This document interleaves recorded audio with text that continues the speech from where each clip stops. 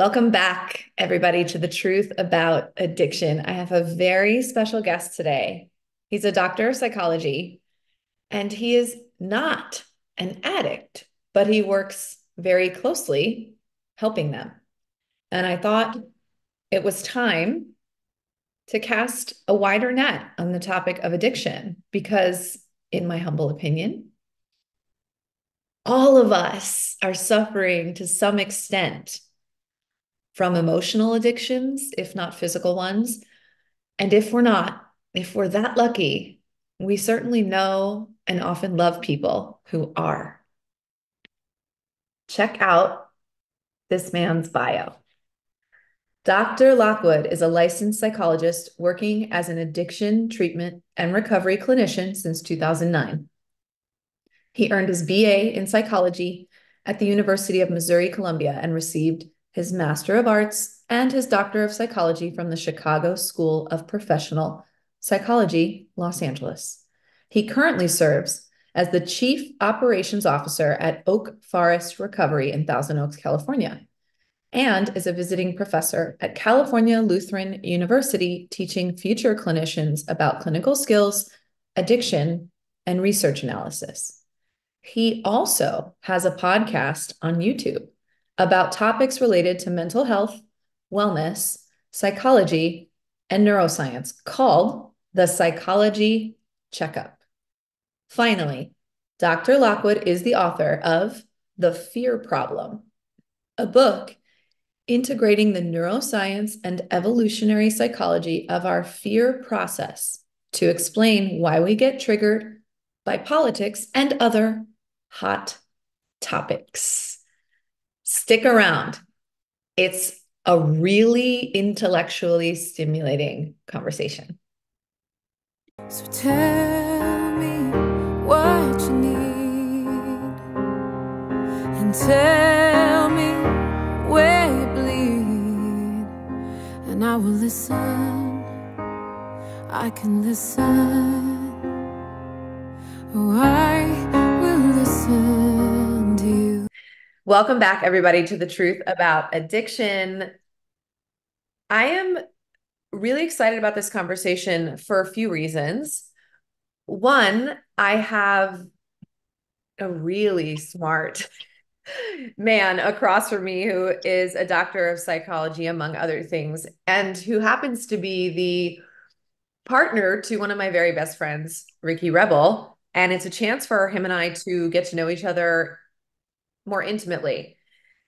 And it's a chance to share with all of you a different perspective on recovery, because Dr. Lockwood is not an addict, but he works with and around them almost every day of his life.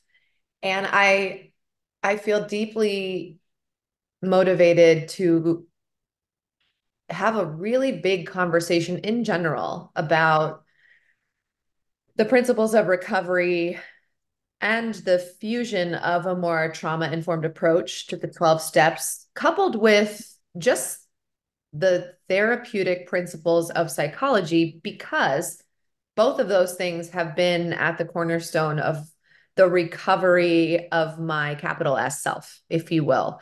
And so the more people I can spread this message to, the better I feel. So, Dr. Lockwood, thank you for being here. I can't wait for what you have to say and for everybody to get to know you. Yeah, it's my pleasure. Thanks for having me. I think a great starting point, selfishly, and also for everybody, is to talk a little bit about where you came from. Because I do believe that it informed to some extent or to a large extent who you are today, the work that you do in the world, and why you're impassioned about it. So, can you take us back to your younger years? Sure. So I would say my childhood has a lot to do with how I got into this business. I grew up in a family of shrinks and therapists and even a priest, one of the only married priests on the planet. And so I have a different vantage point than a lot of people who go into this profession with no personal or lived experience.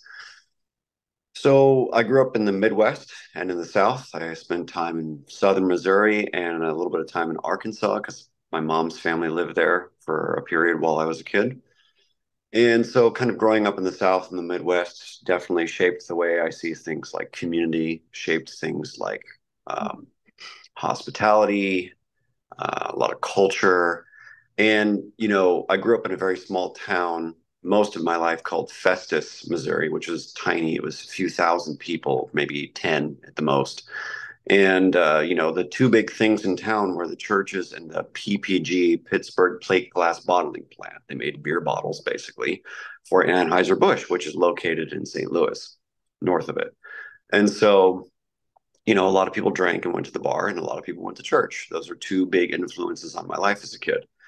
Now, my parents had nothing to do with the small town of Festus, Missouri, other than they wanted to find a house that was cheap, so they moved outside of the city, having spent most of their life in St. Louis as adults. So my mom was a nurse, and then she became a secretary at a big Lutheran church organization for most of her life. She's now retired. And then my father is a therapist who's also sober. And he was sober before I was even born. I think he's been sober something like 47 years, if I'm not mistaken. And so before I even knew what sobriety was, he was on the journey. And so I think I remember my first AA experience with him probably around the age of 8. And I remember, you know, being around, going to a meeting, hearing people say the Serenity Prayer, and all these things, which made zero sense to me at the time because I thought, well, we already go to church. What's this about? Right. And so, as I got older, I began to learn more. I began to pay attention to habits my dad had, like reading the 12 and 12 at the kitchen table in the morning and, all these things. And, I spent most of my life with my dad. When we had like alone time, we were typically in the car going up to St. Louis because that's where his office was, his private practice is currently to this day.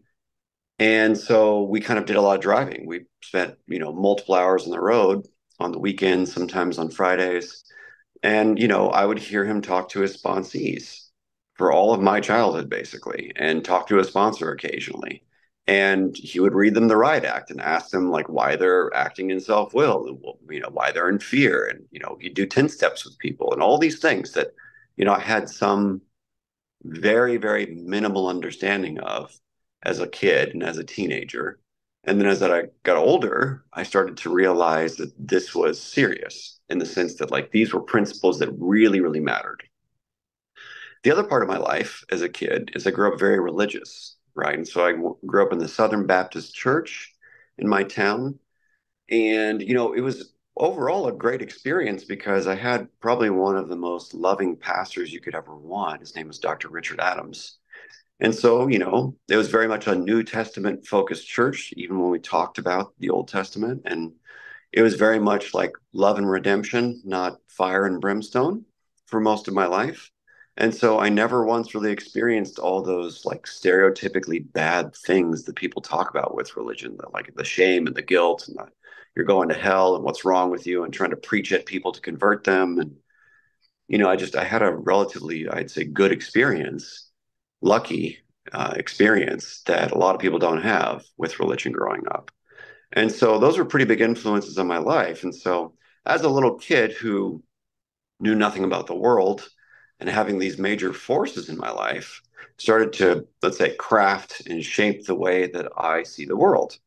So I started to see the world through, essentially principled terms. The principles mattered before anything else because there's this phrase, right, in AA, which is like principles before personalities, which I don't know how frequently and thoughtfully people enact that phrase, but they, it's there.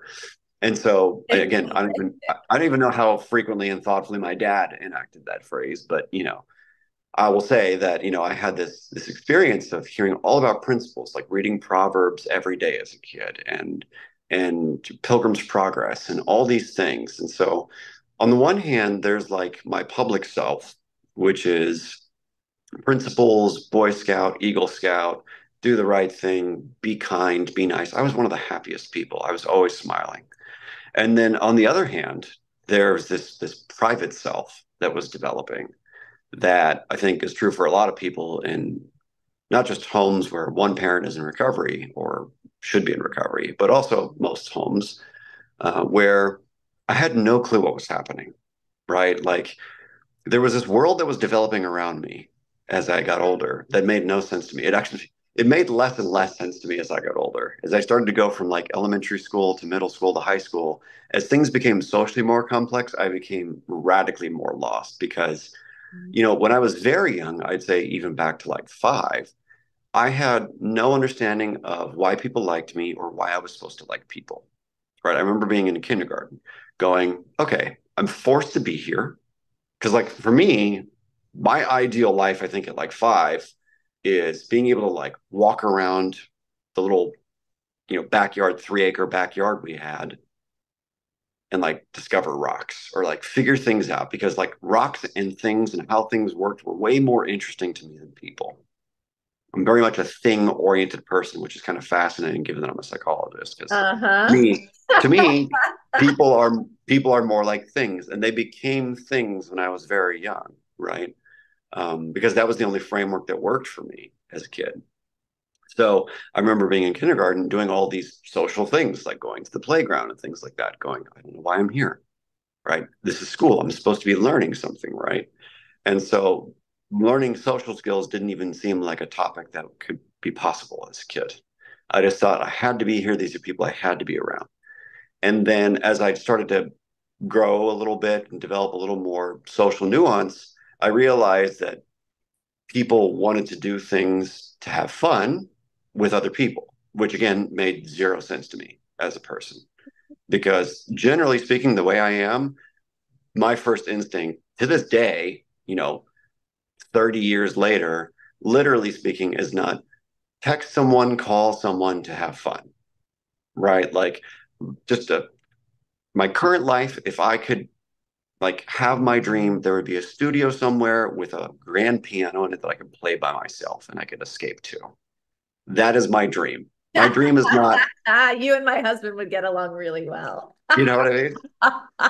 It's like my dream is not have a bunch of people to talk to me all day. You know what I mean? My dream is not like go on a trip to Italy with my friends. Like that is not my dream. That is other people's dream, and that's fine. My dream is like there is this quiet studio with a piano and like a chair that I can read books in.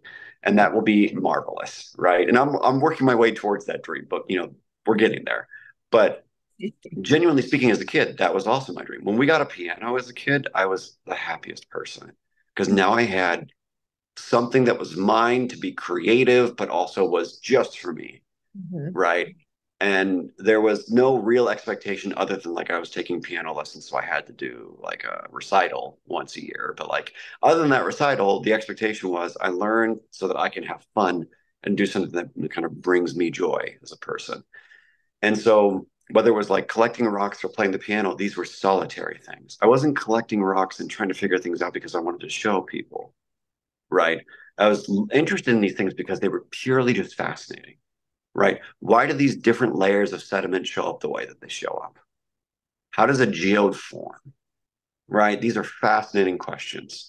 I always joke with some of my psychologist friends, if I could go back to school, I would go back and be a geologist. I would just go back and get a PhD in geology and just like go study something, just the first thing that takes my fancy. But I don't think that's going to happen. So, as a little kid, people made no sense to me. Social obligations made even less sense, other than the fact that I knew that I had to in order for people to not ask me what was wrong. Because what started to happen as I got older is I had my parents and sometimes teachers go, "Are you okay?" And I'm like, "I think I'm fine, actually. What's the problem here?" Right? Like I remember that this is a story I tell all the time to people to explain why I think I'm a little different. I remember being in kindergarten and having this conversation with my mom where it's like your friend Derek, who I didn't know why he was my friend, honestly. I knew that I liked him because he was nice to me. But that's all I knew. I just knew that he was nice to me. That's it. I didn't know anything about his personality. I didn't really know who he was. I knew his dad like he worked for a gas company and he sharpened knives on the side to make cash, right? But like I didn't know anything else about his family. And so it was Halloween and I was supposed to go trick or treat with Derek because that's what people do. That's what kids do. And I was like, I don't want to go. But she's like, don't you want to hang out with your friend? I'm like, I don't think so. I think were my exact words or something like that. And like, I remember just vividly, there's a picture of me somewhere, like 6-year-old me in a firefighter's outfit, cheap plastic vinyl firefighter's jacket and crappy plastic hat with Derek next to me. And he's smiling and I'm like sort of smiling. And you know me well enough to know what my sort of smile looks like, right? And so that is I think I'm supposed to smile. It is not the like I'm genuinely happy experience.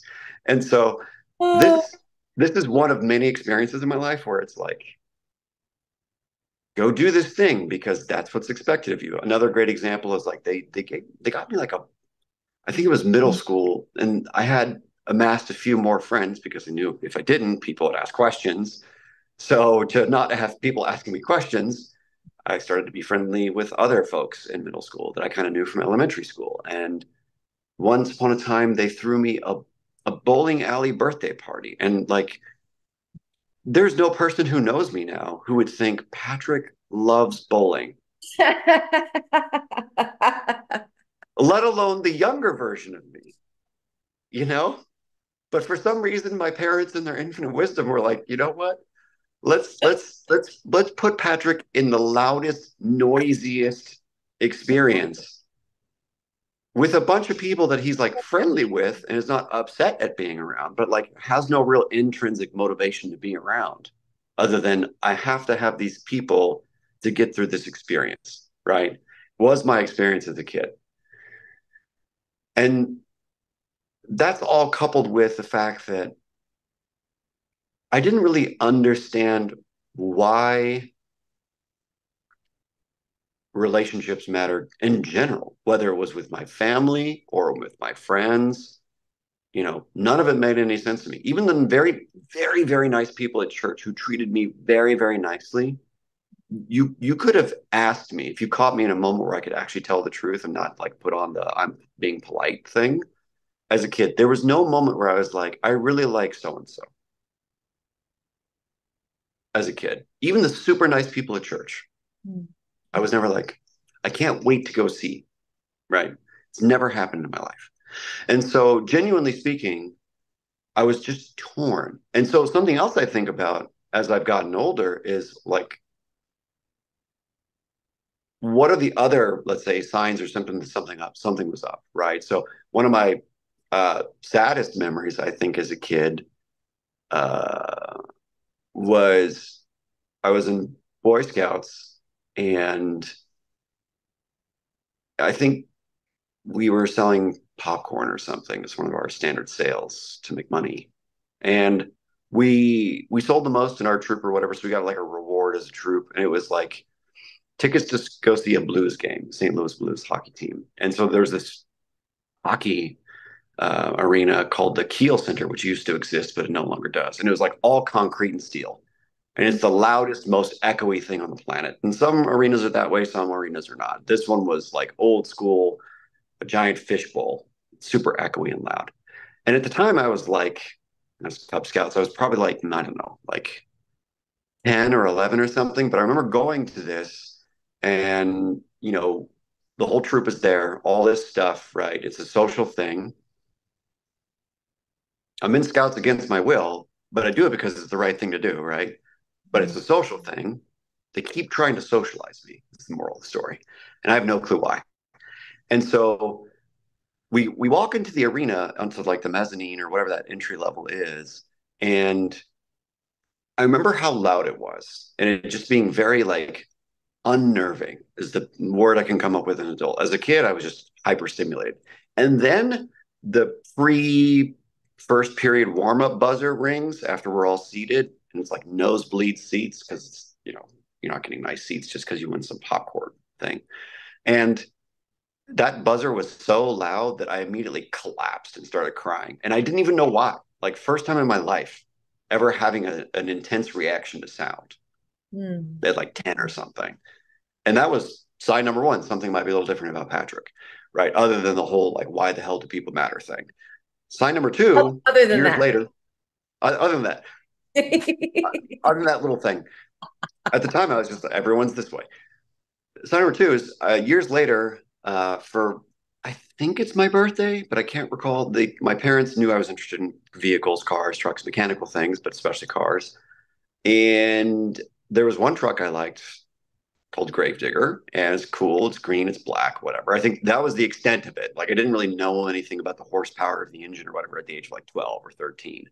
But like it was back at the Keel Center, so we're going back to this echoey, loud thing. Because like when you watch monster trucks on TV, you have volume control, and so you're not going to freak out or anything because you're not overwhelmed. So they did the nice thing. They took me to go see the monster trucks.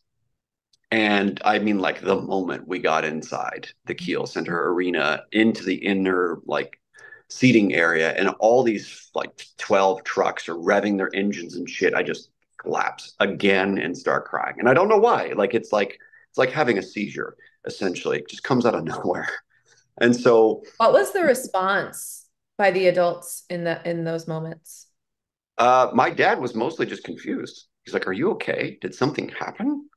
Hmm. And they just let me go outside. Like during the scouts thing, I couldn't just leave because we were all there together as a group. And so I basically sat outside of a hockey game for most of the entire game. It's a long time to sit outside while the vendors do their thing. But Did for you the sit monster truck, outside by yourself? parts of it I was, parts because they had to go back inside and check on the other kids. But with the monster truck thing, no, we just went home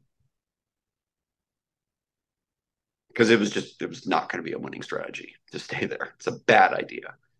So between those experiences of like being so socially lost and then like having no tolerance for intense sound whatsoever, apparently, um, the way I look at my childhood a lot is there was something different about me. I don't know if the word the kids use is neurodivergent or whatever, but like there was something different about me such that people were more like things.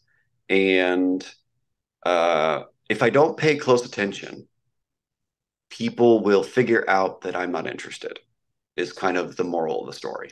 Hmm. And what that left me with was this acute sense of like, well, pay close attention. My dad being a shrink, family members being shrinks. I learned all these skills. I had some textbooks from his graduate psychology classes. And I had all these biblical principles like at my disposal, right? That I could use to craft a structure for basically, and it wasn't like Machiavellian or anything. I wasn't like this brilliant 12-year-old. I was just like tossing shit together to make it work so that I could figure out how to deal with people, right? So what I learned how to do was to step way back. Not only was I not interested, but then I actually started to take more steps back from people interpersonally so that I could pay even more attention, so that I could have an even better grasp of whatever I thought was happening. And then, as a result of that, what I learned very quickly by like late middle school was I'm really good at noticing patterns, Hmm. like exquisitely good. And Hmm. I'm good at noticing little patterns about clothing, hair, face, tone of voice, day to day, week to week. And so that became my most important task, was to not be found out and to not get in trouble. Pay very, very close attention. Because, like, listen, when people consistently ask you if you're okay, even though everything is basically fine, Hmm. it's very confusing and it's very disconcerting. Yep. And like, Hmm. I don't want to have to perform for anyone. So what I'm going to do is I'm actually going to excel before you even get close to trying to ask me to do something for you. What a crafty kid. Yes, I became extremely crafty very quickly, and it worked. And it worked, and it became so workable that it pushed me into um, psychology, I think, because people were literally fascinating in the sense that, like, how does a carburetor work? Which is fascinating, right? Mhm. And so I had a unique skill And I had all these like years of reading like graduate psych textbooks, which gave me amazing ideas. I thought were amazing, right? Like the concept of defense mechanisms, which I learned at like 13, I think. The standard Freudian defense mechanisms. Fascinating. And then when you get to go practice it as a middle schooler and go see people project, see people, you know, use dichotomous thinking or, suppress their feelings to go do whatever they want to do to get along socially, all these things, super fascinating. Mm. And so I wanted to go extend that experience in college and in graduate school because I felt like I had, to some degree, a unique experience. Now, having been around for a long time, I know that I'm not particularly unique. However, to the extent that I am different, it does give me a slightly different perspective than the other folks that do this work who are, you know, more socially engaged, let's say. Hmm. God, that's so fascinating. I want to just ask something Okay. about the neurodivergence, right? And so Yeah. it's really interesting to me that your father was a psychologist. However, there's way more information about spectrum disorders and neurodiversity now than there was. I don't even know if that was a thing. You'll probably know when you were growing up. No. Yeah. Where then in your personal journey of self-discovery did you go, huh, I think there's the same way for me that having a problem with addiction and knowing Mhm. that that was a symptom and that there Yeah. are a ton of root causes underlying, did you have that sort of aha moment of, oh, the thing that others me, that the reason in part I have felt so different from my peers is this thing that now actually has a name and a description? Probably going back to, I would say maybe 20 or 21, something like that. Wow, that's a long time. Not Yeah. to have. Yeah. I mean, like, Mhm. because like as I gotten older, I started to talk shop with my dad a lot more. And one of the double-edged swords of my life is that my old man is also extremely insightful. And so he often shared his insight with me about me and who I was and how I was growing up. And one thing he shared with me was that, I have this distance from people. And he had some assumptions about what that was about, whether it was like attachment insecurity or stuff with mom. And, I thought about that a lot when I was younger. And then as I got older, I started to date. My first female relationship was in high school. My first male relationship was in college. And kind of a trend across all these early relationships to this day, obviously, is that Patrick is very disagreeable. Right. And so Hmm. I started to realize there was a personality difference of some kind, right? So now in modern personality types, we talk about agreeableness and extroversion and openness and conscientiousness and all that stuff. But, as a kid and as a college student, I didn't really have any sophisticated understanding of personality styles or traits or temperament. But I just knew that I was always rough around the edges. And it wasn't because I didn't like people or I was upset with people. It's just genuinely speaking, my first approach to any situation is what is factually correct, not what does make anyone feel good. That is so secondary, tertiary, quaternary to me that it doesn't even register most of the time, right? So the modern way we look at that is trait agreeableness, right? So I score very low on trait agreeableness, and always have, and all of my romantic partners have told me since I've dated. And genuinely speaking, that difference became more and more clear as I got older, right? So 16, I realized I'm a little different with regard to both sexuality and personality. 20, first male relationship, he says, "Why are you such a dick all the time?" Kind of really sticks out, you know? I just And had a mic so, drop. yeah, right. And, and, and like, And it even like even in therapy, when I was in therapy for years, my Mm. therapist tried to explain to me that there's a difference between like attachment insecurity, personality differences, and trauma and depression and all these things. She was very gentle and very open. She never once told me what was true. She just helped me explore, as good therapists do, right? And so, Mm. kind of my understanding of how different I am has really evolved a lot since like 20.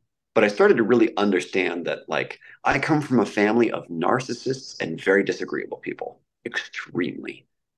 Every person I grew up with is a sparer. They love to spar. They're better verbal debaters than like all the famous, political commentators. You know what I mean? And they just didn't give a shit. And some of that's spectrum stuff and some of that's personality stuff. Mm. And so I put two and two together years ago and figured out, this is probably the correct combination of things. So fascinating. Yeah. Oh, okay. Wow. So I'm curious for a moment now. Yeah. There's a bunch of questions, and Ask it. you might answer them without my interruption, but a few things. What was your impression of recovery since you were exposed really early? What was your understanding of it? What was your understanding of sort of the hard knocked way your dad was taking his sponsees through the steps? What was your feeling about God between what you heard in recovery as a kid and growing up in a Christian home? Before we dive into the very real and important thing you're talking about besides all that, which is this feeling of otherness that I think in 12-step programs traditionally is seen very much as an addict's disposition and Yeah. stamp, when Yeah. truly I think so many of us on some level experience an othering. I just don't belong here. Something is off here. And it's a little different for all of us. And so I think it's really important that you're saying that and you're not someone who identifies as an addict. And we will get sort of back around to that in a moment. But just those early things, I want to know a little more. Yeah, I can tell you all about my reactions to my dad's approach to sponsoring, the other people I met in recovery as a kid and how they functioned. I think my general impression was that this was an accountability group. Hmm. And it was super important to be honest, was the probably the main takeaway, because the one thing, maybe not the one thing, but maybe the most important thing I heard my entire childhood growing up in that home was how dishonesty tends to destroy lives. Hmm. And so, whether it's because I'm more disagreeable as a person or it's because I grew up in that home or both, it was very important to me to never lie. It was very important to me to listen to all the catastrophe that happens when people sugarcoat things, when people hold back what they're feeling or what their resentments are. I heard a lot about resentment as a kid and the selfishness of resentment in particular. And so, because of all this, it left a mark on me that recovery is an accountability system that's based on some sense of God, right? I think I heard the word God more than anything probably when I hung out with my dad in these situations. And it was, and God was used as sometimes a a trump card, I guess you could say, in conversations, which makes a lot of objective on paper sense, but emotionally might have felt coercive to some people, I imagine. And then I think the other times I heard God referenced was with a sense of like, why do you have to control things? Hmm. Why are you letting fear run your life? And where is God in your life? And that mentality was drilled into my brain. Hmm. And I don't regret that at all. I think that's probably one of the best things that happened to me as a kid was the idea that if fear is in charge of my life, then I'm not like appropriately surrendered or having to, and from a more secular perspective and a more clinical psychology perspective, like what I learned was that if fear is in charge, then I'm not really fully acknowledging reality because reality is I'm never in charge. Mhm. Mhm. I mean, trying to be, How do you rectify those belief systems that were being pressed upon you and the Christian idea of God? How did you bridge that gap as a young boy, especially in the LGBTQ community? yeah, I had the best luck. I Mm. really believe. Like the church that I grew up, First Baptist of Festus, was like it wasn't perfect by any stretch of the imagination, but I had the best versions of what's supposed to come out of people's mouths if they're really Christians, right? So a lot of people have negative stereotypes about Christianity because of like Westboro Baptist and hatred and fear and all that crap, which is it's real. And there are definitely pockets of Christianity all over the world, and some places more than others where that happens. Unfortunately, for the people that think Christianity is all bad, it was my experience that I grew up with people who talked a lot about love, who talked a lot about um, not letting fear run your life in my church, right? And so I was actually getting kind of parallel messages, maybe with a slightly different tone from my dad, a little more fire and brimstone from my dad sometimes. But the pastor I grew up with, Dr. Richard Adams, was like one of the most gentle and calm and easy people to talk to. He never gave a sermon in all the years he was alive because he died when I was, I think, like 13 or 14. But like when he was the head of the church, I never heard him give a fire and brimstone speech or a fear driven political speech or a you should hate, you should be afraid of, you should like it was never that. And he still talked about the Old Testament where a lot of those messages live, but he always reframed them from a New Testament kind of like forgiveness, grace, love, compassion perspective, you Mhm. know? And so because I grew up in that world, even when I came out, no one gave a shit in the sense that they never treated me differently. Mm. And no one ostracized me. No one tried to convert me. In fact, the only person that actually tried to convert me was my dad, Mm. but that soon quit when I held a very firm boundary with him about the way he was talking to me about that. But Mm. everyone else in church was absolutely phenomenal as a person. Like, in the sense of like they actually tried to embody the concept of grace and the concept of love and understanding and all these things that are talked about in the New Testament far more than the Old Testament. And so, because of that, um, a lot of what I was learning in the recovery sense from my old man was mirrored in a often more gentler approach Mm. at church. And so I didn't really see much of a discrepancy other than tone. So on that note, can you think of, and I'd love if there's something that pops up for that to be the example, the sort of what comes to mind from this question. So you're a young boy. Yeah, It could be anywhere from 5 to 15, let's say. yeah. And you don't make a great choice. And now you're face to face with your dad, Mm, your biggest accountability partner, who's mm. gonna let you have it, and tell you what he thinks about all that. What is that exchange like? It rarely ever happened because what I was excellent at doing, because I was so busy like learning and observing and paying attention and calculating and predicting and all that stuff, was I learned how to perform. So, in all sincerity and in all honesty, I was a great kid.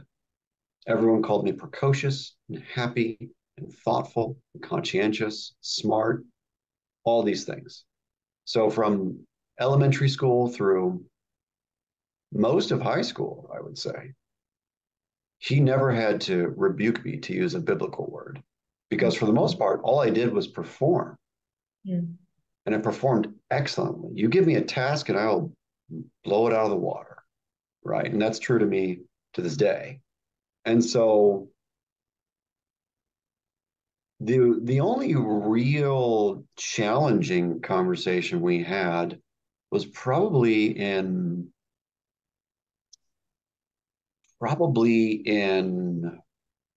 early high school, 15 or 16, maybe 15. Can't quite recall. But it was around the era of satellite internet when it was first a thing. And I think that was the first time I started exploring pornography. And in that experience of exploring pornography as a 15-year-old, I looked at everything that interests me. And for those of you who don't know my partner, Ricky, or don't know or haven't ever interacted with me, which is most people, I'm bisexual. So I was interested in both.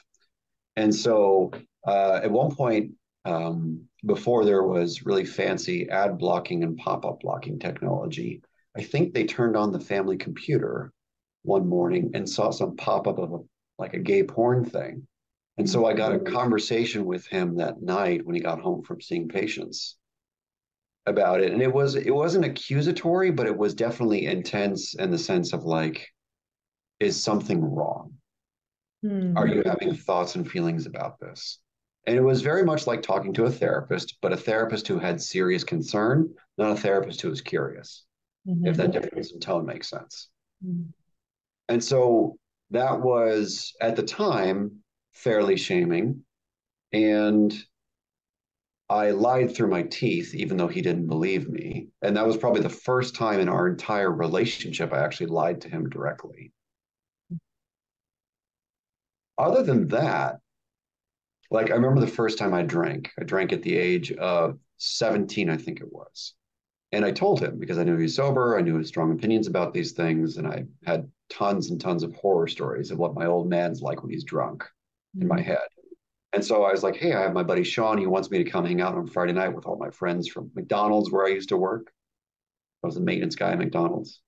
And so I was like, I think they're going to drink there. Does that bother you? And he's like, no, do what you want to do. Just be careful because you have my genes. Right. So he was very like hands off in the sense of like, he didn't try to admonish me. He didn't try to rebuke me or spit the fear of God into me. And a similar story like that is graduation, high school graduation. So out in the country, there's two things you do when you graduate. You either have sex or you go to the fields and you get drunk all night with your friends, right? And so that's what we did. And Or a so, lovely combination of both. or a lovely combination of both. And so in this was the second time I drank as I went to my 18-year-old high school graduation party. And I drank too much, admittedly, and I vomited, but I threw my keys, I don't know where, in the field, and I just slept in my truck. And my dad was like, listen, it's your choice to do this. Just know what's at risk if you do it, and please don't drive. Mm. So for the most part, I never experienced his harshness directly in my life, except for that instance I told you about. And I observed it, though, with my mom. I observed it with his sponsees and things like that. And, he has since admitted that because of his trauma and things like that, he tended to react with more anger or brashness. And so he's softened a great deal in the last 20 years as our relationship has improved. But, he was in a great deal of fear. And so I experienced someone who was in recovery who was trying his best, but also in a fair amount of fear. Okay.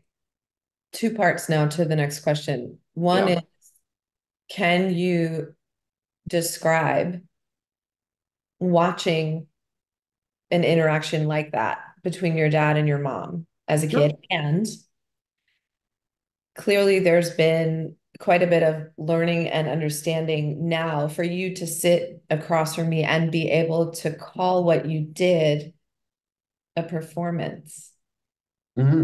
right now, you know, oh, I was showing up in this way Mm-hmm. because it was the way to keep the peace. It is what I learned I needed to do, Correct. essentially to stay in close connection to my caregivers, which is what we do with attachment, right? We navigate and we go, okay, this is the landscape in my home, and we don't want to ruffle the feathers of this person or this personality too much. So let me mold and shift and shape myself so that I stay in close communion with the people who are keeping me alive, right? So I'm interested also in when you saw as more of an adult that what you were doing as a child was a performance. I knew it the entire time. Mm. Like I vividly say, as an easy example, um, and smiling at people while having no real connection to them, no real interest in them, and no real joy from the experience of being around them. And knowing that this was the perfect charade to make sure people liked you. Mm. And so it was not even about being at home because I had the good fortune of both of my parents working a great deal. Mm. And so at home, I got exactly what I wanted for the most part, which was I was left alone to explore the rocks because the rocks are fascinating to me, or to play the piano as much as I wanted. I Mm. was never as a kid like, oh, I wish I could be closer to my mom or to my dad or to my sister. I was always like, oh, I can't wait to have more time to myself. Mm. You know, my sister was not a bad person. My parents were not bad people at all, but like I was genuinely not interested. And it wasn't because there weren't things in common. It was because like people aren't what get me off, believe it or not. Like a car is far more fascinating to me than a person. A gem or a geode is far more fascinating to me than a person is. I happen to have a particular skill for understanding people and working with people, but you'd never catch me wandering around town hoping that I talk to somebody and get to meet somebody new. But you can be sure as shit when I go on a run, I'm always fascinated by the next rock that I'm about to see. Mm. That's way more interesting to me. And that's how I've always been. And so the performance was for everybody, not even remotely my parents, but it just happened to work on them too.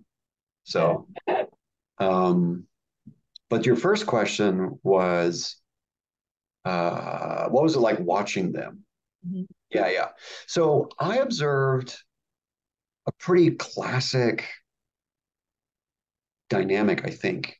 Um, I would observe them at home at the dinner table at night when both of them are home from working a long day. And I think that they would be fine and catching up and all that stuff. And then at some point, one of the two of them would say something that would bring up insecurity in the other person. And one or both of them, typically both of them, would react with fear and anger. And so my reaction to that initially, I think when I was younger, was like, why? It's just not that big a deal.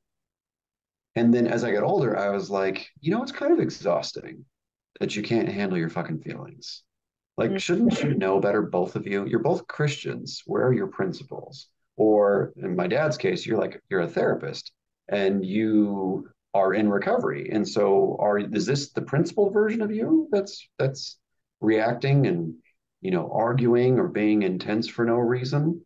Like, you know, so it started to feel more like hypocrisy Mm. when I got older, probably in adolescence. But when I was younger, I was more like confused. I was like, and it was run of the mill stuff that obviously all couples argue about stupid shit, as I do with Ricky. But, you know, when you're not paying close attention to your side of it, you're like, it's so easy to get off the handle for no reason. And I think I observed that not very frequently, but frequently enough where I was like, why are we in the same pattern after all this time? Having like as the astute observer that I am, theoretically speaking, I'd be like, well, don't you just switch it around this way so that like it seems so simple to me. You have insecurities about money, we'll deal with it differently. You have insecurities about who picks up who from school, like why does that cause a feeling? It seems like such a simple logistical thing, you know? That was what it was like for me as a kid. So fascinating because you also said that, and maybe this has changed, but that you didn't have an imagination, None. right? And so on the one hand, if the emotional canvas is limited inside of you, it's not a big part of who you are, and it's much more about logic and reason, and Yeah. you're very cerebral in how you navigate things. And yet, which is jumping ahead, but still, you're a doctor of physical therapy. I mean, I'm a doctor of physical, you're a doctor of psychology. Yeah. And all you do all day is handle someone else's often very messy emotional canvas. Yeah. So now I'm sure the clinician in you and the very rational thinker in you and the one who puts the puzzle pieces together, because you've been such an astute observer, is so good at maybe talking somebody off the emotional ledge and kind of gathering them back up so they're more regulated and they can kind of think through the situation, not from a fear-based place. And at the same time, haven't you had to imagine, to be a good clinician, their pain? Have you have you tried to imagine with people who show up with horrific trauma and, tales to tell? Well, if that happened and I imagined it happening and it might feel like that, how do I take what I'm going to reason them through from that place, as opposed to somebody's baseline being neutral, emotionally neutral? And now I'm going to take you through steps A, B, C, D, E of how to be accountable, how to make it right, how to change course. Because that's one thing. But when you're dealing with, and someone who's speaking from personal experience, right? I'm an addict. I'm going to be 15 years sober next month. My natural disposition is I'm a hardwired perfectionist. I tumble into a shame spiral Yeah. immediately, if not course corrected. Yeah. Right, left to my own devices, my internal critic will lacerate me. Yeah. So somebody like me who comes in to your office and that's my baseline, how would I fare with a guy like you unless you met me there in that space? I think it depends. I've worked with a lot of folks who have a great deal of trauma, and I've had hit and miss experiences. I think some of the experiences that have hit that have gone well include moments where, um, like, and maybe this is a tangent, so you can tell me to stop, right? Uh, this is something I only learned about like 8 years ago. So this is, not not something I thought um, was like a profound insight on my part or something. It's something that I thought might be true, and then I've read some papers that kind of confirm that it's the truth. And so there's this interesting set of research that's been done on therapy and treatment. And one of the variables that they look for, right, when they look at like, treatment specific. So what modality are you using? CBT or EMDR, whatever it is, right? And so they look at kind of like the specific factors is what it's called. And they look at common factors, right? And so in the common factors world, the number one variable that predicts whether or not therapy works, whether it's at rehab or, just going to see your therapist once a week, is the quality of the therapeutic relationship. That has been the best predictor of whether or not someone gets anything out of therapy, whether it's for 15 sessions, 60 sessions, or longer.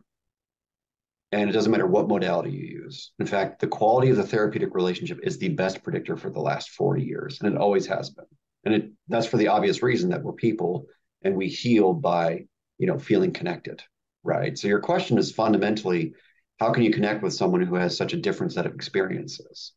And so I think the challenge that I overcome with my particular limitations, they're not the patient's, they're my limitations, is finding a way to articulate what I believe I see in a way that's not off-putting. Mm. People can understand where I'm coming from. Because in some moments, I have the correct attitude that helps the person feel disarmed, right?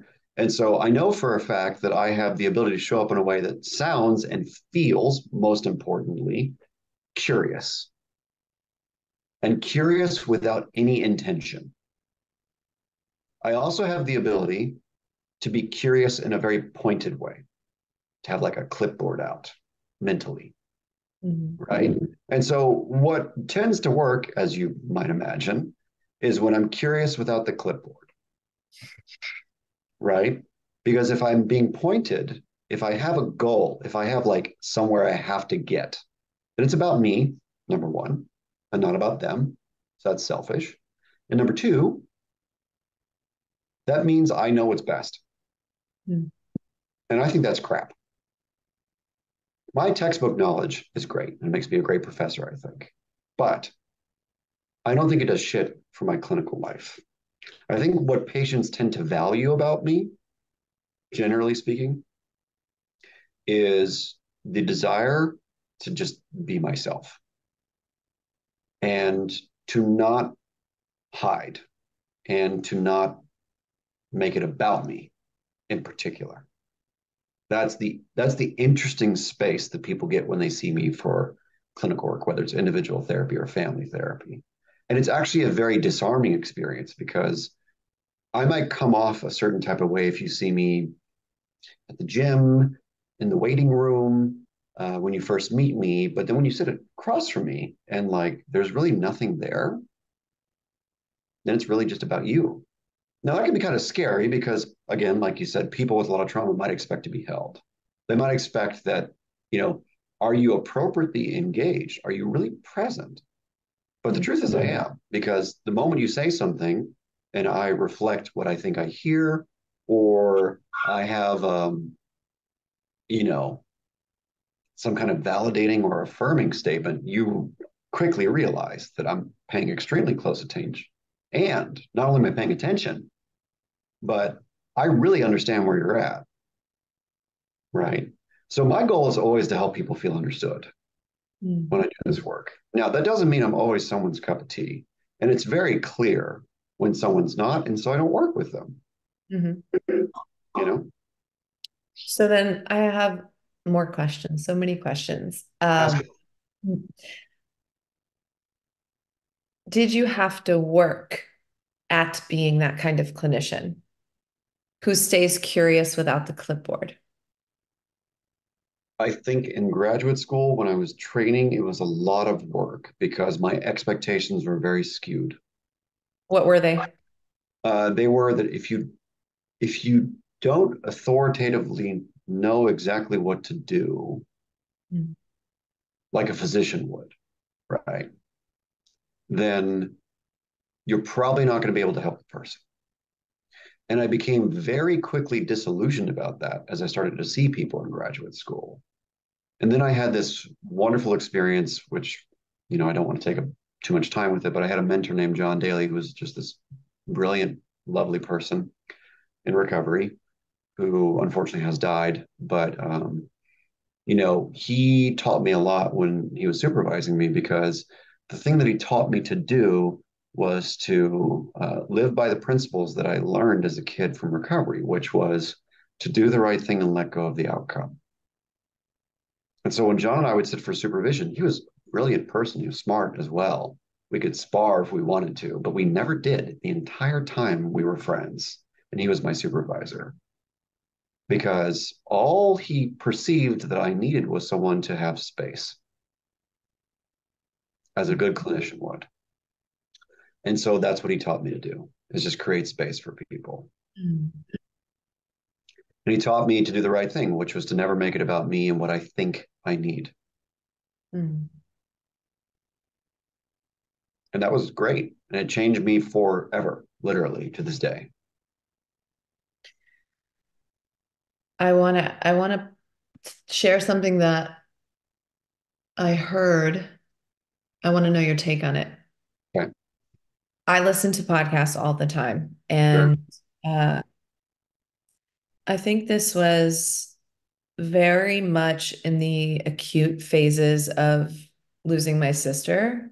And Mhm. in March, it will be 2 years. It still feels acute, but I'm talking like the first 6 months. And on this podcast, there was a discussion about the sort of colloquial cultural catchphrases Yeah. that are often said when people lose somebody, like, I can't imagine. Yeah. Oh, when I lost my sister, this is what helped me, right? And all the things that people are trying to do to show up and it falls flat on its face. And so in the podcast, whoever was being interviewed said, imagination is the bridge to empathy. And I just remember feeling so struck by that. And from that point till now, made it a mission to express that when and where I could as it was relevant, because Mm. for me, the only thing that gives any solace at all is when I talk about loss at the Mm. level I had it, for someone to just try and imagine for a moment. Because when people say, I can't imagine, of course they can. It's just a thing we learn to say. It's also a very clever way to guard your heart against going to that very scary place of Sure. imagining, right? But if we imagined for a moment the extent of someone's pain in that scenario, then the way we could respond to them, the way we could hold space for them, as you're saying, would be wildly different than the way that we do now. And very healing and very, very important. And so anytime someone says, I can't imagine, I say, can you try? Can you try? And I'm just curious, this whole conversation of imagining and that it Yeah. requires, Yeah. sort of a level of like emotional bandwidth that you just maybe weren't given or whatever, but clearly you've learned quite a bit of that just by being a curious practitioner who does hold space for people, because Yeah. you had to expand your emotional bandwidth a lot just to be that person. So what does that mean to you when I share that with you? I think my first instinct is just to disagree. I'm not trying to invalidate what's helping you find meaning in this experience. I just, from a technical perspective, we literally cannot imagine, right? So there's a famous researcher in psychology named Paul Bloom, right? Paul Bloom, his whole research career is mostly about empathy, right? He's got a number of books. The most famous one is probably his 2016, 15, whatever book called Against Empathy. And it's a fascinating book. It's always worth a read. It's not super technical, but it's got enough technical to it that if you are interested, you can look up the references and stuff like that. So what's come out in the literature since that book was published still kind of confirms a lot of the premises of the book. So one of the premises of the book is that um, back to therapy research, right? So there's this assumption that I think a lot of people make in general, which is that like people want a therapist that's warm and fuzzy and nurturing and um, gentle and all these things, which, you know, on its face makes perfect sense because most people are going to therapy because they feel beat up and broken and beaten down by life and all this stuff. So, of course, you don't want some person yelling and screaming at you and calling you stupid for your feelings, obviously. However, what's fascinating is if you actually look at the research on like which type of therapist do people really prefer, it's not the high empathy therapist. In fact, people hate their high empathy therapists. And the reason they hate them is because when you see your therapist emoting and being effusive and things like that about their feelings, their reactions to what you're going through, and oh, I can't believe, and all this stuff, people actually feel more invalidated, number one. And number two, they feel like they have to manage the reactions of their therapist, and that is not what you're paying all that money for. And so what's interesting is, at least according to the good data we have, is that people prefer a less empathic therapist than a more empathic therapist. Mm-hmm. And that leads me to the second point, as to why I disagree about like imagining things, which is it's impossible. So if you look at the research on empathy and the parts of the brain and all this stuff, which we can totally nerd out on at some point, not to distract from this conversation, it's pretty clear that all the parts of your brain involved in experiencing what we call affective empathy, where you like feel what the other person's feeling, all the parts of the brain involved in that are almost all about memory. Mm. What's interesting about that is that what that means, the implication of that is that when you think you're feeling what the other person's feeling, when you think you're in the shoes of the other person, from an emotional or visceral perspective, what's actually happening is you're projecting your shit onto them. So if you've had loss, like I've had loss too, right? I lost my mentor, John. I loved him very dearly. I lost my friend, Doug, as well. So if I were to say, you know what, Sam's had this profound loss, I bet if I pull up some of the feelings that I've had, right, from a technical perspective, this is how empathy works. Pull up the feelings of loss that you've had and try to relate to her from that place. So there's two consequences of doing that, both of which I think are fairly maladaptive. Number one is that now it's about your fucking feelings and not about the patient's, right, as a professional. Because the problem is there's no human being on the planet, myself included, when you have strong feelings, that you're present for the other person. It's impossible. Because then your feelings are too present. There's too much space in your mind and your body being taken up by your experience, right? Secondarily, the other consequence of that is you're now going to view that person's loss in this case. So my losses through my experiences, my culture, my upbringing, your losses through your lenses, right? The problem is the way our memory works is we don't know how to incorporate all the data of another person's life into your filters. It's impossible, just biologically. We don't have enough like computing hardware up here to take all of Sam's memories, culture, life experience. And I don't even know you really. And so I couldn't even possibly try to factor all of your life experiences into how you experience loss and try to like compare and contrast with mine in the 10 seconds we're having a conversation about it, or minute we're having a conversation about it. So it's quite literally impossible to relate because it's all about how you see things or how I see things when I think I'm relating. So it's inherently unintentionally selfish. And that's the thing about, I think, like evolutionary neuroscience is that we are selfish creatures. We have to function this way in order to survive because it's about our genes getting to the next generation. And so we have these like really dumb instruments in our programming, right? One of them is theory of mind or empathy, right? But it's like a sledgehammer and it's not a scalpel because it can't be. Because imagine all the glucose you'd have to burn to factor in the millions and trillions of differences between each other to have like a real accurate understanding of what the person's actually going through and how it differs from yours. It's almost nearly impossible. There's like not enough computing power on the planet to do that. You know what I mean? Does that make any sense? Oh, totally. And I think it's so fascinating. And I still have a lot to say about it. So Okay. two things. First, this is so good because this like really touches on, I feel like, the difference between me and you.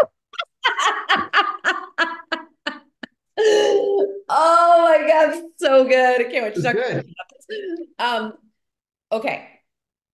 So two things. The first thing, which is a little more superficial than the second, is that I've had really bad therapy and I've had really good therapy. For And sure.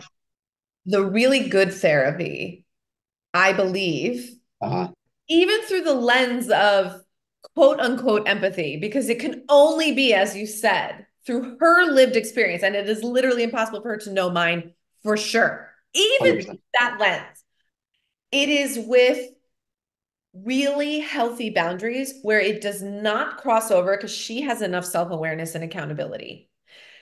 It does not become about her Good. and her stuff and her feelings. It's just enough Yeah.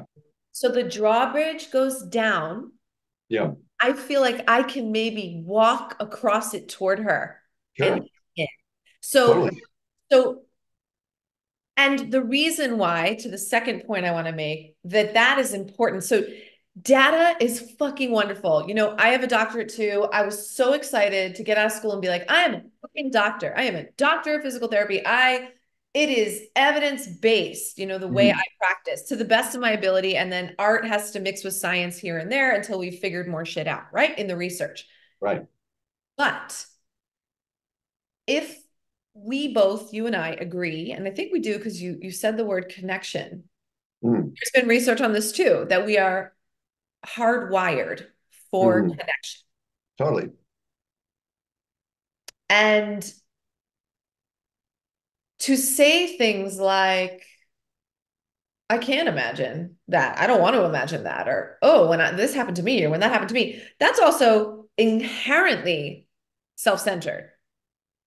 The less self-centered and the more connecting version is the attempt at going, let me pull up from the memory bank of my experience of loss for a second, not dwell there, not make it about me and my pain, but just touch it.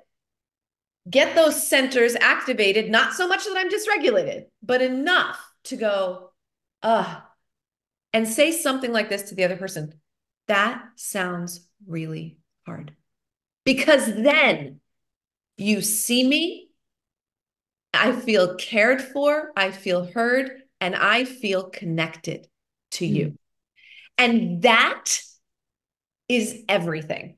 So even though empathy in itself is limited, even though the research tells us X, Y, and Z, it is the best shot, I think, in the hardest feelings I've ever had at connecting with someone else that we have got until science proves otherwise. Interesting.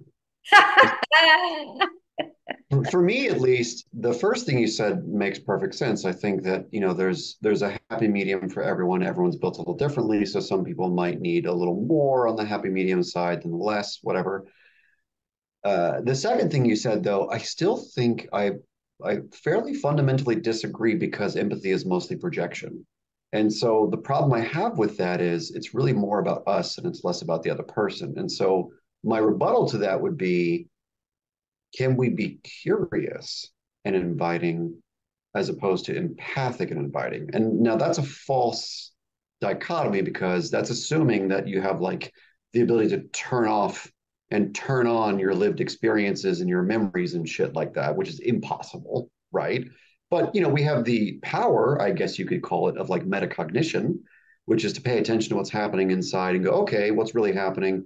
Am I too much of this, that, or the other, so on and so forth, right? You can be self-aware, right?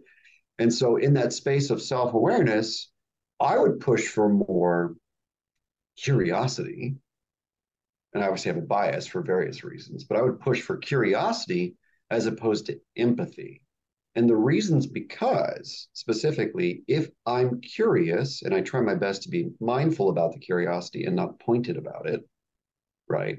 Because when it's pointed, it's about me. And when it's more mindful, non-judgmental, it's just about whatever I believe I'm observing and experiencing separate from me, right? To the extent that that's possible. And so for me, I promote more of like the curious, non-judgmental, mindful approach than the empathic approach because it's more about the other person. And what I believe I'm being paid for is to create a space for the other person to get what they need, if that makes sense. So the less it's about me, generally speaking, the better. Not that I don't have patients that I'm more colloquial with or more funny or whatever it is. You know, I adjust based upon the person in front of me. But my overarching goal really is to be curious and inviting and not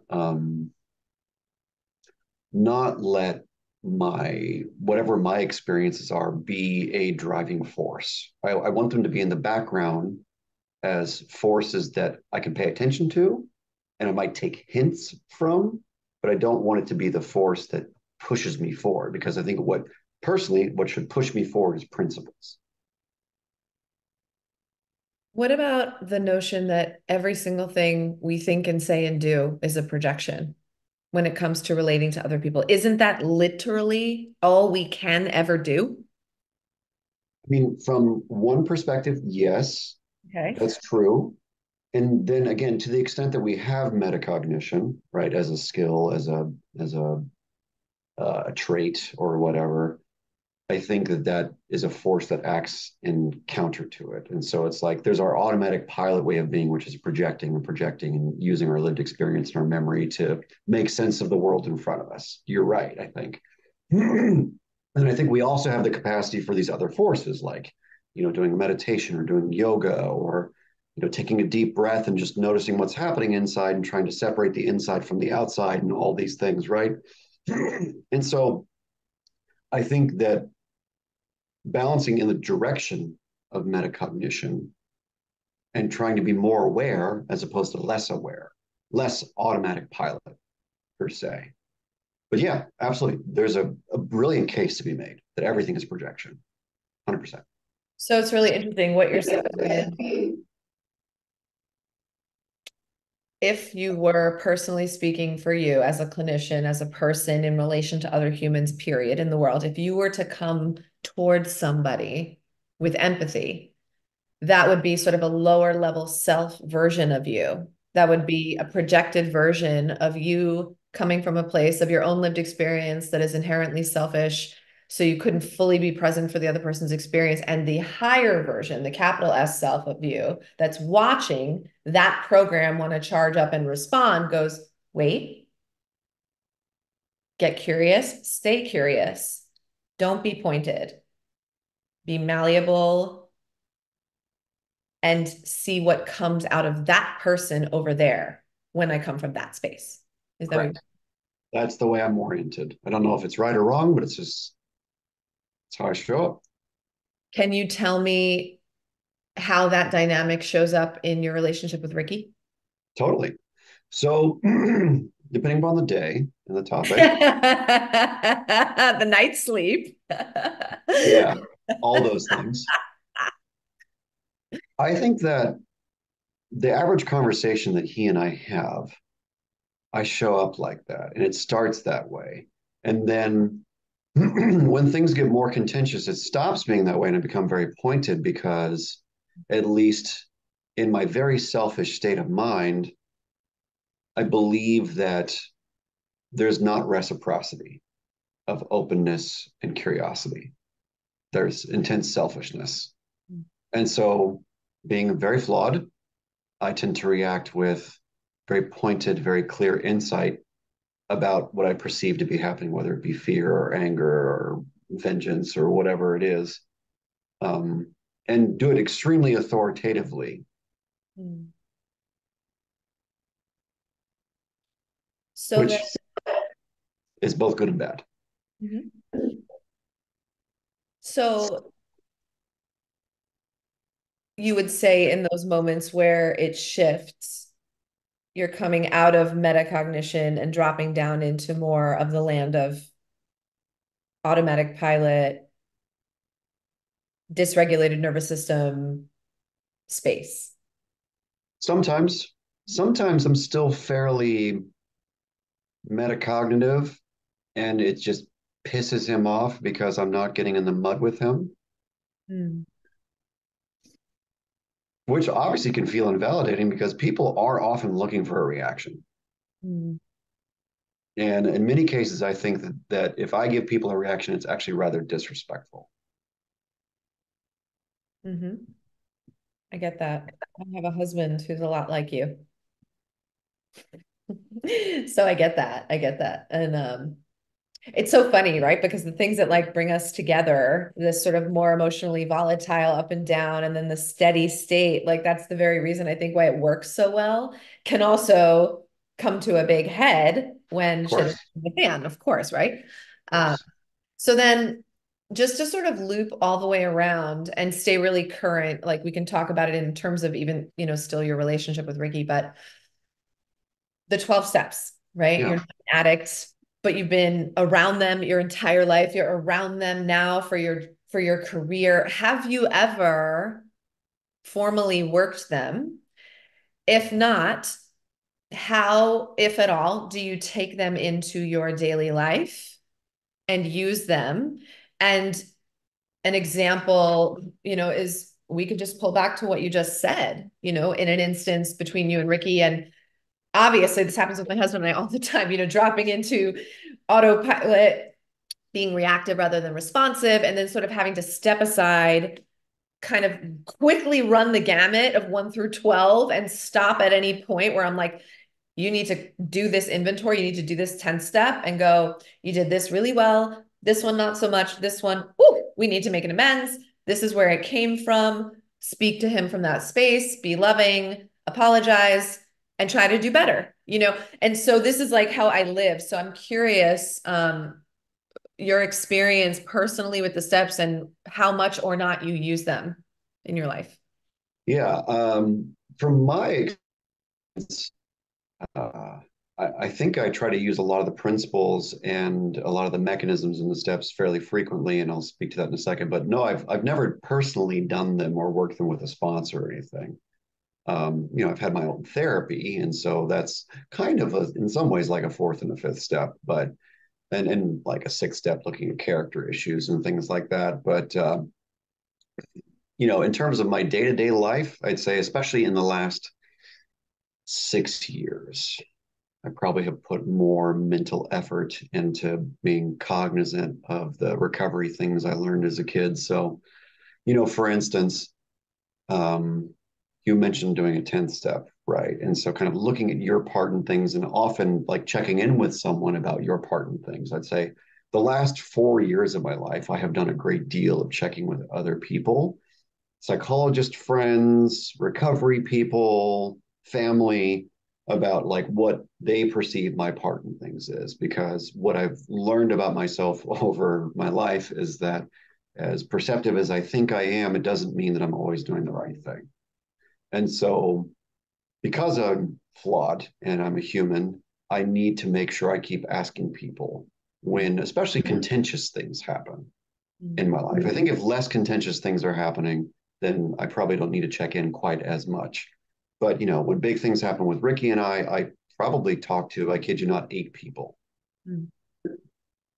because I think I need that many people, honestly. And then I ask them what they think I could have done, should have said, etc., differently. Is my perception wrong? All these things, expectations. Another piece of the recovery world that I try to keep very close to my mind and to my heart is the idea that there is nothing I need to weather alone in life. And it's insanity to live a life where you're the ultimate pilot of things. So as a principle, I try to be connected to people in such a way that, I'm not in charge, so I have a prayer life and I have all these things that make it so that I'm not the higher power of my universe. Another thing that has saved my mind a number of times in my life, and on an ongoing kind of daily maintenance basis too, is the idea that most shit's not in my control. Mm-hmm.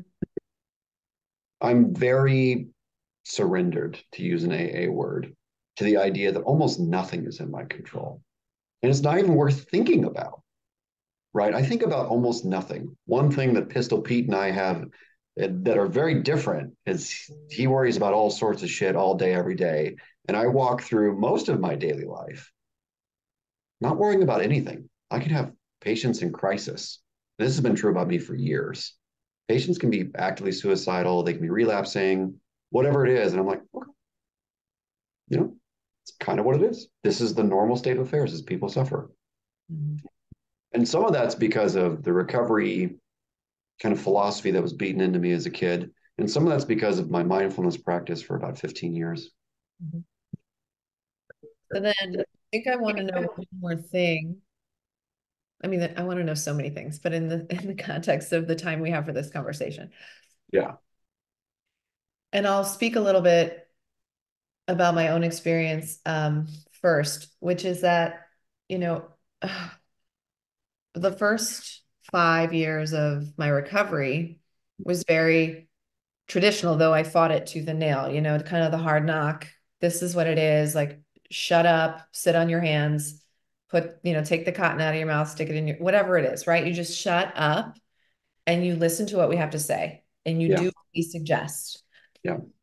And then, I hit a new level of emotional desperation where my marriage was falling apart. Mm. And my husband's love for me was my higher power. And so I literally felt like I was falling through the earth when that happened. And I knew that if I drank and used, I would die, because my first sponsor, who had a lot of time sober, relapsed and killed himself after my first year. So I was super fucking clear that I would die, and also had no relationship with a higher power and wanted to Mm. control everyone and everything.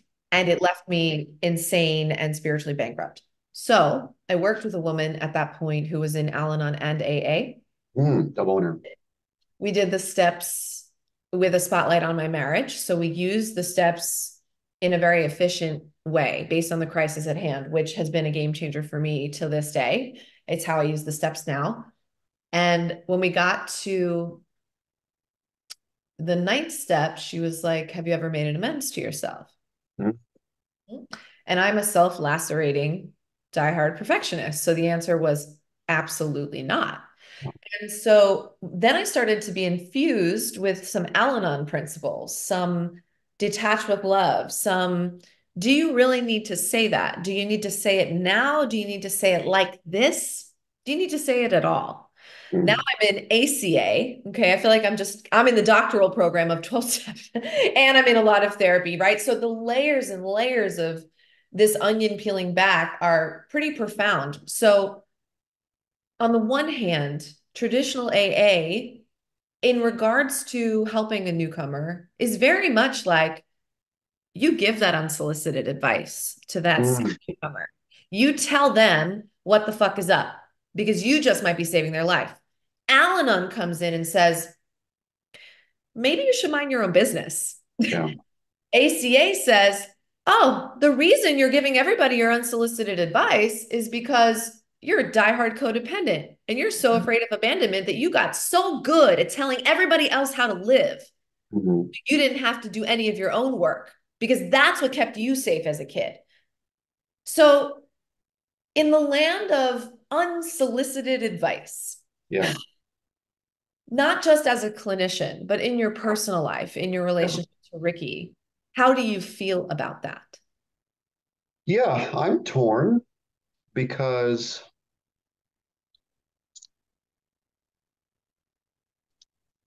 I definitely see why, um, given what you said about your personal journey, going through the steps again, etc., you've had this insight about like love and detachment, and I think I've had similar experiences with both Ricky and prior relationships where, I see things extremely clearly. I'm like a sniper. I see shit so obviously. And just because I see something doesn't mean that it's my responsibility to say something is definitely a challenge. And so I tend to vacillate pretty wildly depending upon the situation. So if it's about a lesser thing, my goal has been to basically say very little and just try to listen. If it's about something more substantial, career, with my friends, generally speaking, I don't give a whole lot of advice. I tend to just listen. Mm. With Ricky, I tend to go back and forth between listening, affirming and validating, and giving recommendations that he can do whatever he wants with. Mm. Um, Being that we're both fairly disagreeable, he will often argue with the things that I say. And then 6 months later, when I end up being correct, it is my uh, general job of not saying I told you so. Sometimes I do. It's the pathetic part of me, but I do. And I'm not wrong. But being correct is not what makes my life meaningful. Like the reason my students love me, I just got an email from the dean on Wednesday, and it said, all of your 6 classes last semester, everybody loves you. You get such great remarks, blah, blah, blah, blah, blah. And they don't love me because I'm super intellectual and know a bunch of stuff. I might know a bunch of stuff, maybe, but they love me because I'm funny, believe it or not. Mm. I do everything I can to make them laugh while we're learning about this, that, or the other. And that's the thing that I've been racking my brain about how to bring to my relationship is how can I be funnier and Mm. make it less about the correct thing to do. Mm. And sometimes it goes well, and sometimes it goes horrible. Do you have an inherent feeling about why it's easier for you to do it when you're professing as a professor versus in relationship to Ricky? I think the cheap answer is because they're students and not someone I'm in love with. But I think the less cheap answer is I think that as colleagues we have um, a different dynamic in the sense of they have a very challenging experience ahead of them getting their doctorate degree. Mm. And so my goal is to make that as smooth and valuable as possible. And it is my belief, right or wrong, that that is not my goal in my romantic relationship, which is a big philosophical difference from a lot of people because a lot of people wish that their relationships were just easy. And that's not me. I think that that's silly. I think you can have fun and you should be close and you should love each other and get each other's needs met. But I think the people who are desperately searching for their relationship to be easy are either cowards or idiots. Because genuinely speaking, if you love somebody, you should be able to talk about the not easy things Mhm. and go through not easy things together. Oh, for sure. And so for me, I don't pray to God for an easy relationship. Mhm. And I have never. I pray for patience and I pray for the wisdom to do the right thing and live according to principles. So I think I bring a different attitude to that experience because I think I have different goals. My goal is not to make things easier between the two of us. Do you think if you had more fun and you had more laughter and you brought that funnier side of you to the relationship, it then translates into, well, then we're not really being serious. And what are we really doing this for? Part of Because it, I think both of those things can exist at the same time. And I think that actually makes the relationship much richer. So I just, is that a limiting belief of yours, I guess? it is. It is limiting in the sense that I've run the experiment and things do get better, but they get better temporarily Mm. and they don't get better like it doesn't generalize to all aspects of the relationship. It's just a temporary coping skill, is what it appears to be, because there's my side of it and then there's his side of it. And I'm not going to spend any time talking about what I believe his side of it is, but I believe that his side of it is the problem that making it funner is not going to solve. Mm. It can help, but it's not going to solve anything. And the difficult work that's required to solve his side of it, I, in many ways, have reached my limit Mhm. in terms of what I can offer. And maybe it's just a limitation, but I believe that we can totally work through anything. Mhm. It's funny because my relationship with Ricky has really been like one giant experiment. I've shared this with him Yeah. because I had a very, very painful friendship breakup, if you will, last year. And another one, these are with women, another one a couple of years earlier, very different circumstances, but the aftermath of it is very much the same, except that in this most recent one, I felt like I got zapped out of a subconscious autopilot operation. And I started to have the metacognition to go, you're doing this thing and you keep Yeah. doing it with these Yeah. certain people, and the through line of those relationships has been, if I love you hard enough, maybe you won't leave. Now, Mm. I met Ricky before I had that realization. And I'm presenting the same way, just loving on him, let's hang out every day, let's talk, let's call, let's work out, let's just be enmeshed with one another. So I don't know where I end and where you begin. And then we have this situation with this other friend that takes me to my knees halfway through last year. And I'm thinking to myself, well, fuck, I don't want to just end my friendship with Ricky because I'm kind of doing the exact same thing, but I want to reroute it. I want to see if it can stand on new legs. I want to see if I don't give myself away, if I don't try to change and fix him, if I just let him have all the ideas he has, whether they're wildly different from my principles or not. And I just hold space for it. Yeah. And we laugh when we want to laugh. We create when we want to create. We talk shop and serious shit when we want to talk shop and serious shit. What that might be like. And to my delight, not only have we continued to sort of be able to push forward and have a more sort of bustling, richer friendship, because when I set a boundary, he honors it. He's like, okay, which is not my experience. I've been either too afraid to set a boundary, or when I set one, the other person flips out and I go, oh, I'm so sorry. And him wanting and being interested in excavating some of his shit, which was completely not a part of my plan. It was not like I'm in a 12-step you. I'm going to show you the light. I'm going to show you the way. It was like, I kind of just want to show up as I am. And as long as you and I can keep repairing whatever little ruptures come up, and we're both interested in doing that, there will be a way forward. The rest of it, it's not up to me. I don't want to tell you what to do. I don't want to tell you how to live. And it's this really lovely thing. And I think with my husband, and I think this is a very big delineation, work life, friend life, and romantic life, which is like, I drop into most autopilot subconscious operations with my significant other, right? Of 20 years. Like all of a sudden, I'm sitting here. He did not ask me for a single goddamn piece of advice. And I'm, you should, you know what I'm hearing you say? Sam, I just need you to listen right now. I love you. I know you're trying to help, but I don't need your advice. And we have to do that all the time. So yeah, it's really interesting.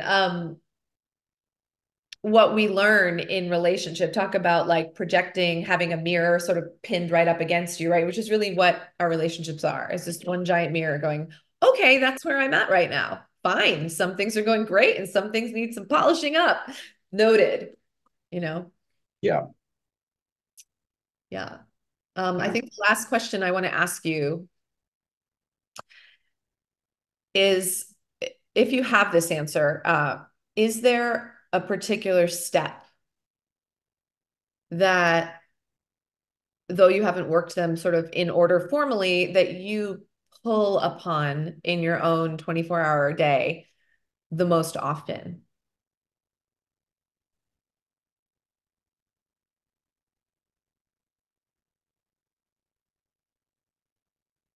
My first reaction was 1. My second reaction was 10. I try to start my day with prayer. And so that prayer usually involves something like, please let me know what you think is the best thing to do. Because the implication is like, I don't know, I am powerless to, and so on and so forth. Right. Now, that's not what the first step is technically about, but, it's a reminder of the fact that I am powerless. Not over alcohol, but over everything. Yeah, I think that is what the first step is about. Well, in a lot of ways. And so for me, that's kind of the most important thing, is realizing that there's nothing I really have to know or do, because it's really not in my hands.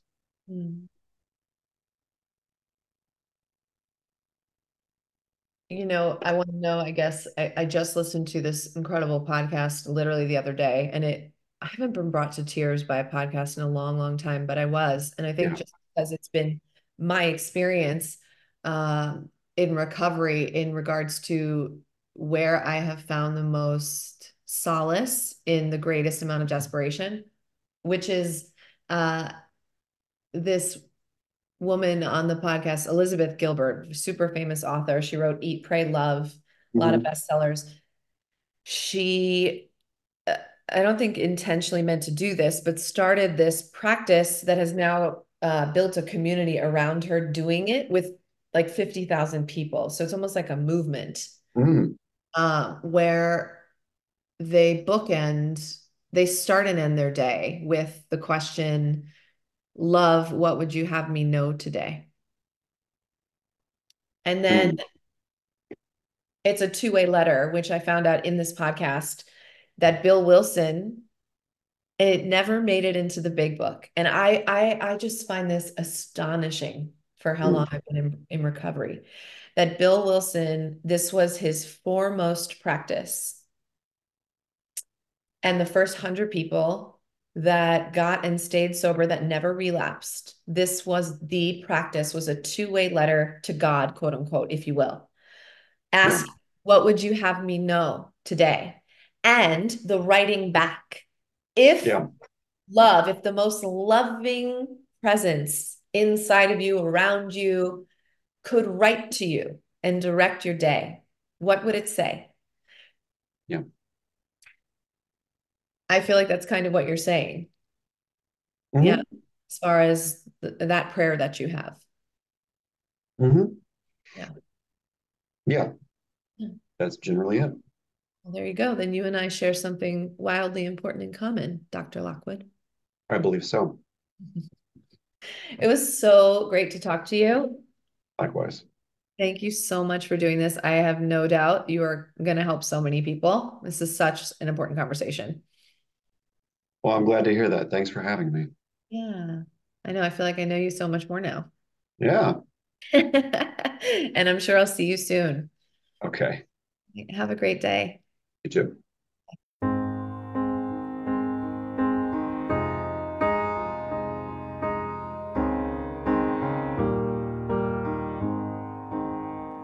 I wanna help you, but I don't know how.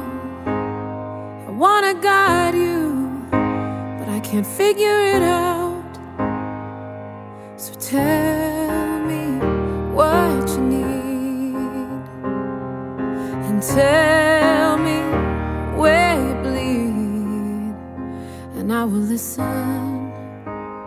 I can listen. Oh, I will listen to you. You seem so stuck there, holding on to some old story, still going strong. So tell me what you did, and tell me how you lived, and I will listen. I can listen. Oh, I will listen to you. Where can you go now? Can I keep you from falling down? If you just keep floating, you won't drown. There's a knowing that can be found if you listen.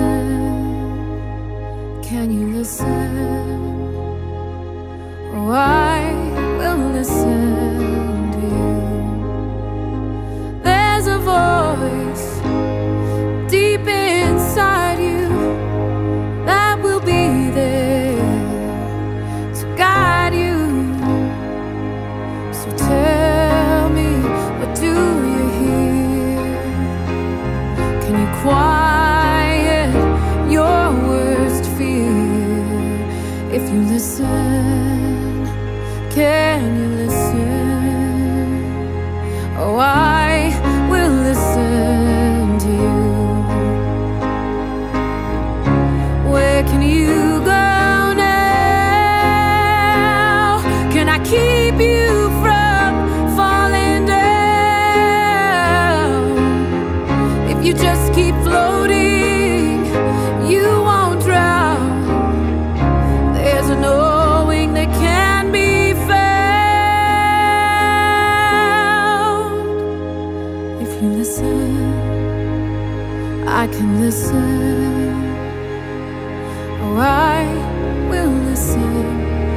you.